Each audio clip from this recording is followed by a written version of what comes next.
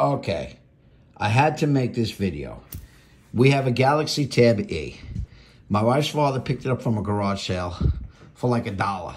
They didn't have the charger. We plugged it in. It had a lock code on it. What are we going to do? So with a lot of experimenting, I found out that if I hit the power up button and held it, and I remember this from an iPhone, I held the power up button. Now, normally you do the power up in the home. That did nothing. I held the power up and the volume down. And when I did these two, I held them for about 12 seconds.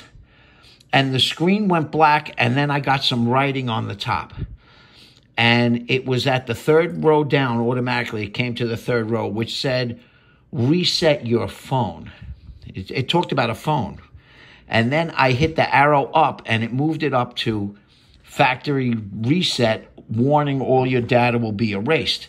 I did that, and it blanked out, and it showed a little robot dude, and it said erasing, and it erased everything, and then this is what came up, and that means it reset, and I got past the password. We actually did it. I am in shock that we did it, but we broke through the password. So now I'm going to select English and go next. I don't have to show you how all this other stuff works. Or maybe I didn't do next. There it goes. So now I got to set up to my Wi-Fi, but I did it. It's done. The screen's unlocked.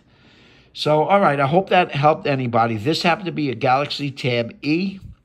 Tab A, from what I could see, works the same way because I tried it on my Tab A on my son's, and it actually worked. I didn't erase it, but it went through the same steps, and I stopped just to see if it would work. Hope this helped anybody out. Do me a favor, like, subscribe. You never know what you're going to get with my videos. Thanks. Bye-bye.